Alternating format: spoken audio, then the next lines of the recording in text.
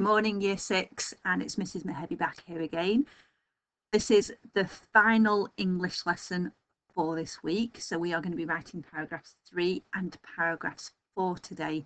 It is possibly the most difficult English lesson of the week, so it might take a little bit longer, and you might need to rewatch some of the other videos and certainly this one as we are planning it. So starting with the pictures again, what we are describing is the sinking of the Titanic. And when we get to paragraph 3, we're looking at this part. We're describing it sinking, we're describing the chaos, and then we're describing it being gone. As good writers, what we always need to do is read what we have written so far. And this is where it takes a little bit longer. If you don't read your writing first, you won't know what you've not put in yet. And it's all got to link and be cohesive. So we've got paragraph 1, hits the iceberg, which we've written. Paragraph 2, you row away and you realise that the lifeboats aren't full. Paragraph 3, which we're doing today, describe the sinking. And paragraph 4, shorter paragraph bits, what happens afterwards. The waiting, the quiet, the cold. Right, so this was our planning for paragraph 1. Planning for paragraph 2, which we've done.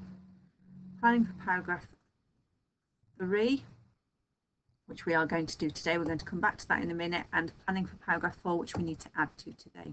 So let's just read first what we have already written. My hands are shaking. I feel hot tears struggling against my eyes. I have no idea where to begin. I feel a driving need to tell everything properly, exactly as it happened.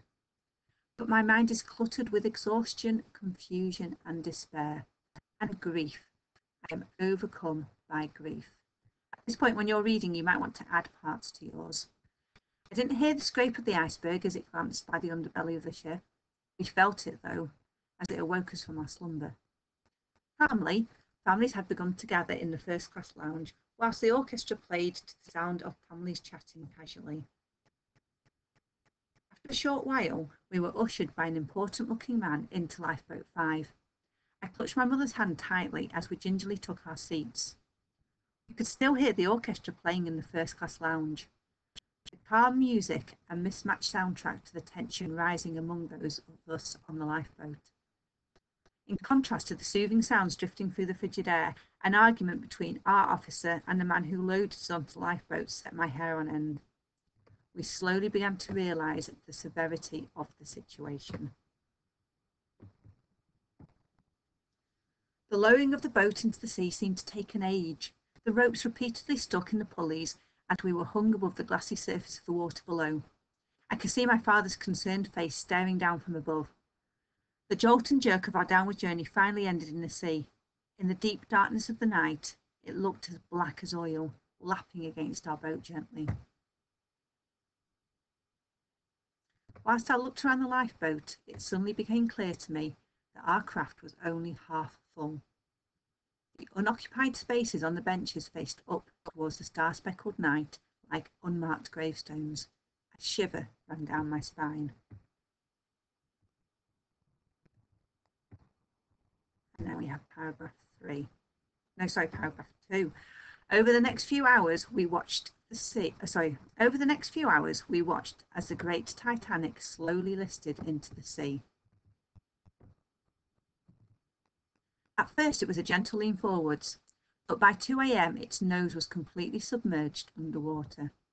We could hear quite a commotion from the ship as people still aboard fought to be saved. At one point, a gunshot pierced the icy air as we all sat, helplessly observing the events before us unravel. Someone on a megaphone could be heard crying out for the half-empty boats to return to the ship to fill up with the doomed souls aboard.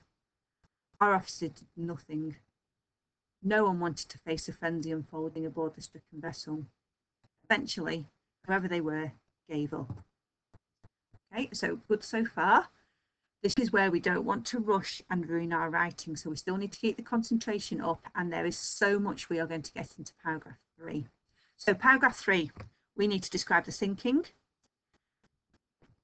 We're going to have some repetition in it, effective description, fronted adverbials, adverbial phrases, a reaction, the suspense of the final sinking.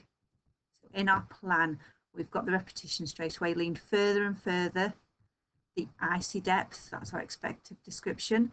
Then we've got realistic detail, exposing the big propellers as the ship loomed above the water, giant motionless triple screw propellers. We listened in horror to the groans of the ship. Then we've got the crash, the lights going out, the blackness, the screaming that emanated, that kind of echoed everywhere as the boat broke in two. Reaction, my jaw fell open. The boat being half suspended above the sea as it crashed into the waves, the screams, the funnels toppling off like skittles, and in a matter of moments, Titanic was sucked beneath the surface. She was gone. That is quite a lot to get into your final paragraph. So I thought the best way to do it would be chunking it up and doing it bit by bit. So I'll show you what we're writing, I'll show you what I've written, and then you can write something similar. I'll just get rid of this. Right, Titanic started to sink more. That's our first sentence. That's boring. So we could jazz it up a little bit with a fronted adverbial to start our paragraph of time and describe the sinking in a little bit more detail. So let's have a look. I've got, as the night went on, that's my fronted adverbial of time. Instead of saying Titanic again and again, we've already had vessel. This time my synonym is liner. So not just the liner began to sink, the great liner began to lean. And here I've got my repetition. Began to lean further and further into the icy depths. So effective description. So night went on, the great liner began to lean further and further into the icy depths, its great hull looming ominously above the water. Okay, so I like the description that I've got there.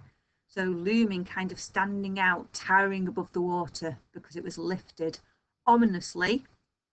That's how it was looming. Suggests that it's dangerous. Something bad is going to happen. It could collapse any minute. Above the water, exposing, and this is what we had in our plan, its giant, motionless triple screw propellers. So instead of Titanic started to sink more, we've added a few details, lots of description, and some realistic facts in there. Our next sentence, we heard it groan. So good because we're using our senses, but let's again make that a little bit better. Let's see what we've done with this one. So instead of we heard it groaned, we listened. And again, an adverbial phrase here. How did you listen? In horror. We listened in horror. Let's describe the moans. We listened in horror to the deep mechanical groans. Where did they come from? From the heart of the ship. And then I've compared them as well, like the death throes of a dying beast. Okay, so they sounded like some animal crying in immense pain. Our next sentence, we heard a crash. Let's back a few sentences here. We heard a crash, the lights went out, people screamed, it broke in two. Let's see what we can do to make this a little bit better. So suddenly we heard, what sort of crash? A deafening crash. Compare it again, like an explosion. And the twinkling light illuminating the ship went black. So I've combined these two sentences. I've added adjectives to the lights and I've added adjectives to the crash. Suddenly we heard a deafening crash, like an explosion, and the twinkling lights illuminating the ship went black. People screamed. That's our next bit. Okay, so here I've used my planning again and I've used my emanated from the boat. So screaming, emanated, that means echoed and got carried all across the surface of the ocean. Screaming emanated from the boat as its enormous body, which was straining under the weight of the water it had taken on, broke clean in two. So again, I've combined these two sentences. People screamed, it broke in two. Screaming emanated from the boat as, so I've got a conjunction to tie them together, as its enormous body, and then I've got an embedded relative clause. So I'm adding extra detail about the body here. Its enormous body broke clean in two. So my extra detail, its enormous body, which was straining under the weight of the water it had taken on, broke clean in two. So see if you can get an embedded clause in your part. So screaming echoed all around us as the boat's body, tell me some extra detail about the body, which had taken on far too much water, cracked and then broke into 2 pieces. So can you see I can just change that a little bit and make it your own? Right, reaction. So before we describe the next part, let's have a character's reaction. My jaw fell open as the Titanic's final act unfolded before my eyes. It gives me a little introduction to the next bit. I'm going to describe the bit of sinking. This is where you might need to go back and watch the video again of it sinking towards the end. So my jaw fell open as Titanic's final act unfolded before my eyes. So this is what I need to put in my last part. So I need to describe the top half fell in the water. The steam funnel snapped and fell off. It turned slightly, then it went onto the surface. Even as it did, it clanked and banged before it went onto the seabed. They're all the details I've got to get in. This is how I've done them. The half of the boat suspended above the sea crashed down into the water. And then I've added a bit here, punctuated by waves of terrified screams. So the top half of the boat fell down, people screamed. The half of the boat suspended above the sea crashed down into the water, punctuated by waves of terrified screams. Its great steam funnels toppled into the water like skittles before it began to turn away from us as if it were hiding in shame. Then, and I've added an extra bit here, an adverbial phrase of time, then, in a matter of moments, it was pulled downwards under the surface. The clanks and bangs of the wreckage could be heard below. So a bit of passive sentence here. Could be heard below as it imploded, sinking. I need to extend this a little bit. Sinking to the seabed. Then I think at the end of that paragraph we had a short sentence, didn't we? Clanks and bangs of the wreckage could be heard below as it imploded to the seabed. The Titanic was gone. Could have an adjective here. The mighty Titanic was gone. That's our third paragraph done. Okay, so what we do now is read that again. I'm not going to, because you can rewind it and read it again at your leisure. Paragraph 4 though. I'm going to let you do this a little bit on your own. So I've got my planning here.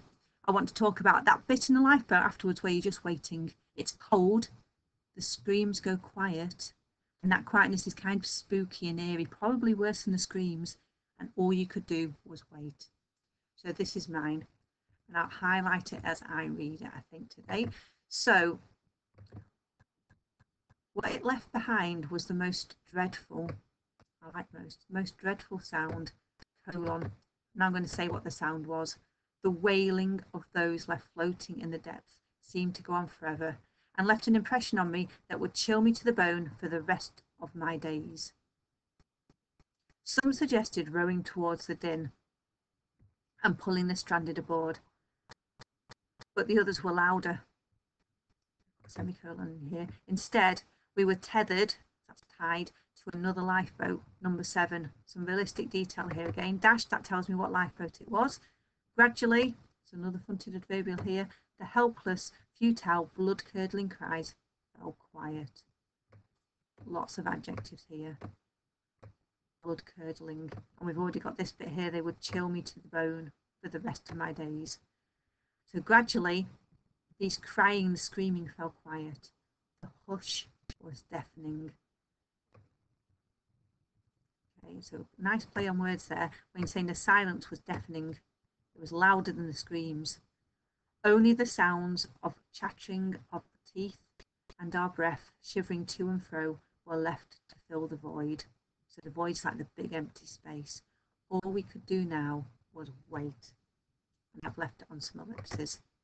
So we don't know at this point if they get picked up or not. So read that again.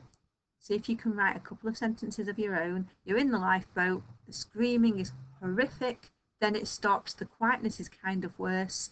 You're cold and all you're doing is waiting. Some of you already sent your paragraphs you've done so far.